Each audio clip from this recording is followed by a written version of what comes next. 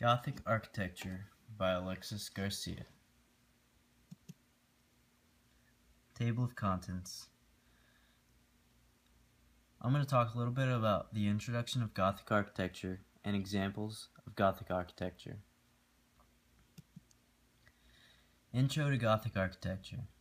What is now called Gothic art was originally called French style, and it was referred to as architecture. Gothic refers to the style of visual arts and culture that first began in 1140 in the Ile-de-France. The religious significance of the height of these buildings is to suggest that they are reaching towards the heavens. Gothic style reached its peak in the 13th century. By the middle of the 16th century, the Gothic style was at an end in France, but it still continued to influence artists in Germany and England until the 17th century. Gothic style was developed from the Romanesque style, which are broad and massive, characterized by semicircular arches, thick walls, and closely spaced supports that create a feeling of security. The first truly Gothic building, early Gothic, was Saint Denis. It is located in Paris, France. It was built under Abbot Suger around 1140. And there's a picture.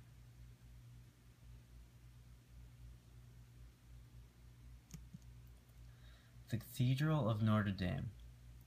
It is located in Paris, France, on the Ile de la Cite, an island in the Seine River. Bishop Maurice of Sully is the founder of the cathedral. Construction began in 1163 and finished 1235. However, reconstruction began almost immediately. The reconstruction included various parts of the cathedral.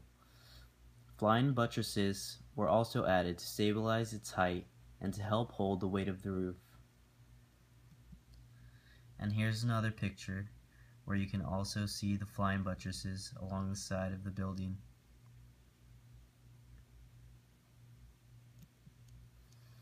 Saint Chapel, the Holy Chapel, built by King Louis IX in the 13th century in Paris, France. The chapel is a rayonnette style of Gothic architecture, which means to shine or to radiate. King Louis IX was a center for the rayonnette style.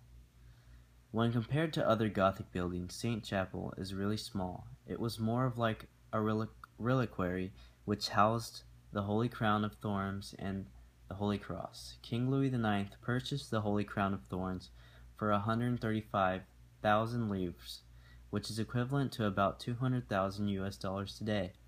The chapel was only 40,000 livres, which is about $49,000 today, US dollars. And that is a picture of the front of the cathedral.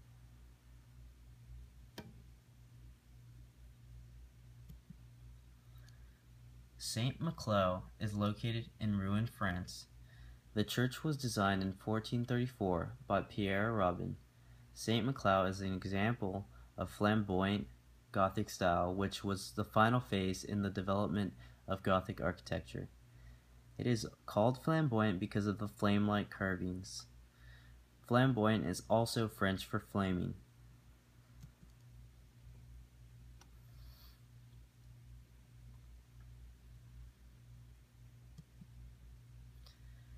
Salisbury Cathedral is located in England. It was built between 1220 and 1258 by Nicholas of Ely.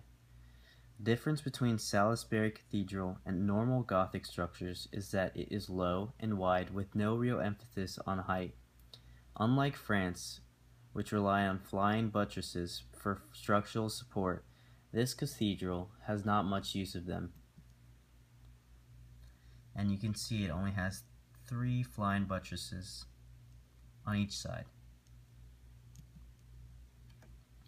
St. Patrick Cathedral in New York City, first constructed in 1858 and was halted due to the Civil War.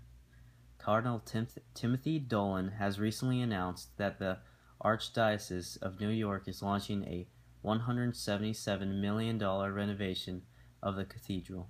This restoration is the most expensive restoration that it will undergo since it first opened 133 years ago.